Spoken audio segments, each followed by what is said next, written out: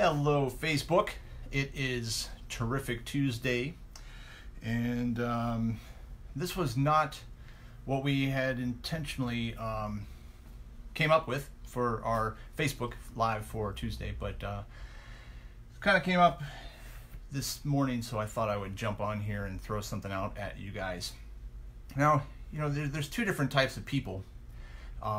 You have people in your life, people in my life that motivate me, don't allow me to have excuses, and then there are people in my life that, well, I guess there's not a lot of people left because I don't really listen to them, but there's people in life that will motivate you and inspire you and not allow you to make excuses. And then there's people that will allow you to make excuses and keep you down and give you all the reasons why you can't do it and why you shouldn't even try. And those people are pretty much, they're pretty easy to spot. It's the people that do the subtle things, that the subtle nudges of negativity and the subtle nudges of allowing you to keep your excuses that you need to worry about.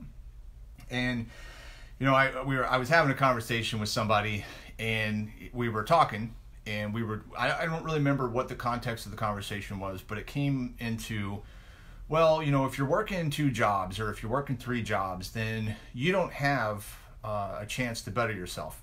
And to go back a little bit, I was saying that, people need to learn new skills, and we're an ever-evolving society. And the things that we had back 10, 15 years ago, 20 years ago, 30 years ago are never coming back because we constantly keep evolving. And some people are left behind because they don't evolve with time. They don't get a new skill, or they don't learn a new mindset, or they don't learn something new. They just stay stagnant. In life, everybody, you can either agree or disagree, but either you're going up or you're going down. If you're sitting still, it's not going to happen. You're either going up or you're going down. So I was saying something about, nowadays when we have Googles and we have smartphones, you have a computer in your pocket that you can look up any answer to any question that you have. And so you can really learn and get an education. You don't have to go to a university to get a formal education anymore to better yourself and to learn a new skill set. And then the person I was talking to said, well, it's really hard to do when you have 2 jobs or when you have 3 jobs. You don't really have time to do that. And I thought that was kind of funny that, he said that. And I said, well, so you're telling me that everybody that has 2 jobs or everybody that has 3 jobs in the whole history of multiple job doing people, that not one person has bettered themselves and gotten them out of that situation. And it's not true. Thousands have, maybe even millions have hustled and gotten 2 jobs in the short term to better themselves. So then when I said that and debunked the fact that that's not true of everybody, then he said, well, it doesn't happen, the majority of people. That person that was able to do 2 or 3 jobs and better themselves and get them out of that situation, well, that doesn't really apply to the group that I'm talking about. See, there's always an excuse. There's always going to be someone out there that's going to give you an excuse. If I would have listened to all the excuses that I had in my life, I was little. In 7th grade and 8th grade, we didn't have junior high school. I went straight from elementary school in 7th grade to 8th grade, went to high school. And me and a couple of guys, I was little. I was the smallest kid in the class. And we got bullied, we got picked on, we got chased by the juniors and seniors, or anybody that was bigger than me. I got thrown in a locker. So I could have easily used that as an excuse and said, you know what? I'm just going to be the little guy on the totem pole. I'm not going to do this. In Taekwondo, right? I went to a Taekwondo school. I was the only white kid in the whole school. I was in an all-black Taekwondo school. At that point, I could have said, oh, well, Taekwondo, I can't do it because they don't accept me and I'm different, so I might as well just not try Taekwondo. Then after I paid my dues and I gained the respect and those guys became some of my best friends, my Taekwondo instructor pulled me aside and said, you're not my best Taekwondo athlete. You're not talented. The only reason that you win is through grit and hard work and determination, which heart beats talent any day when talent doesn't show up. And I outlasted, and I ended up going, to the Olympic trial qualifier. I ended up taking bronze at nationals. I ended up taking bronze at U.S. Open. I ended up becoming something. Did I get to go as far as I wanted to go? No, I didn't. But I went farther. I could have used all those excuses. I could have used all of that. Same thing. I didn't finish college. I walked out of college. I didn't withdraw from college. I just left. I just said, you know what? I can't do this. I'm done. And I could have easily said, well, I don't have a college education. I don't have formal education. I can't be a business owner. I can't get up in front of 1,000 people and speak. I can't make 6 figures a year by the time I'm 23. I can't have this. I can't have that. But I did all that, and I still do all that. And this is not to impress you, because I don't care what people think. This is to tell you that I could have made all these excuses for myself. I could have listened to people that said, well, don't worry, you're not good enough. It's okay. It's not going to happen for you. We'll find something else for you to do. But I pushed through.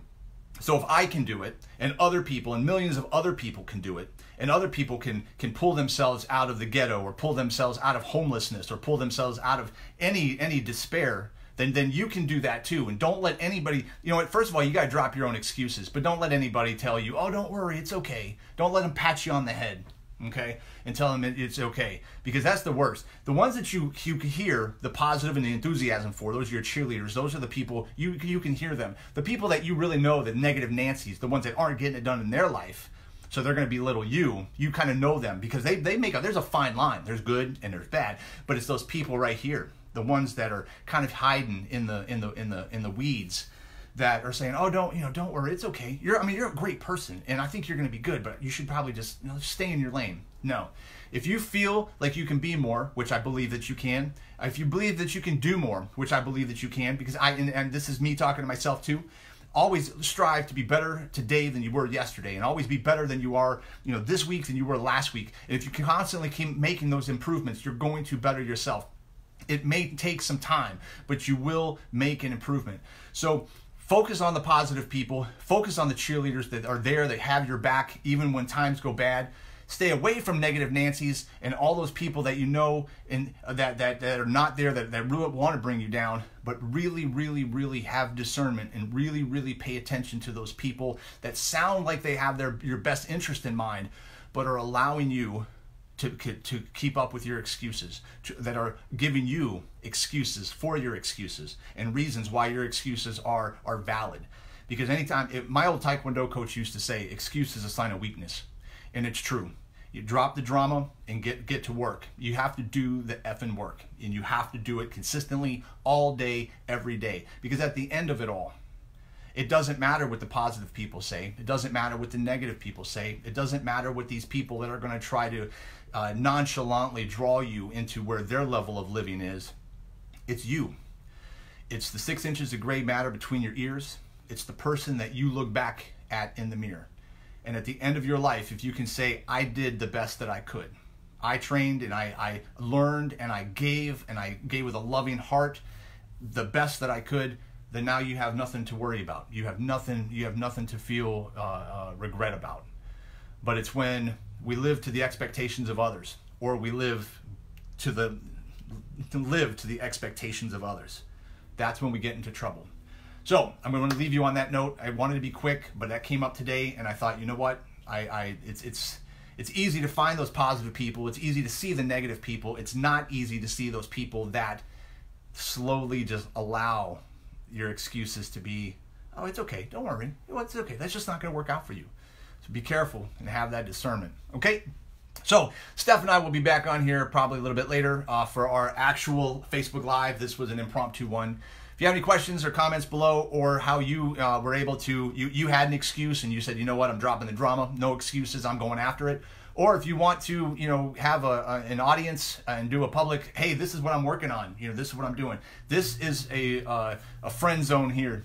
We have love and admiration for everybody, but just like people I have in my inner circle call me out on my bullshit, I want to, you can't live like that. And when I hear something, I'm like, hey, you know what? If this is happening in my life, it might be happening in somebody else's life, and I want to share that with you. A lot of people are thinking things, but they're too afraid to say it. And me, I have no filter on my mouth. I'm going to let you know how it is, straight up. I'm not passive aggressive. I'm straight up going to tell you how it is. So If you have any questions, comments, you can comment below. Hearts, likes, loves, hates, whatever you want to do. Love you guys, and until next time, start strong, finish stronger.